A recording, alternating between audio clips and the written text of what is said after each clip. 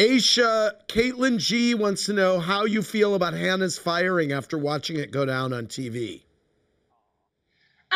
I thought it was a real shame. It's such a sad way for the season to end, and I know I've known multiple people and had medication myself that no one's reported. So I think it was a little bit OTT, but life, it happened, whatever. Jess, Kristen L wants to know, when is the last time you spoke to Rob? And do you think there could be a time when you two are back in a good place? He said he still has love for you, as we discussed. Said he's still in love. Yeah, he said that. And then I saw a message from somebody else that he just said that to gain viewership's approval. So we'll see what the truth is on that.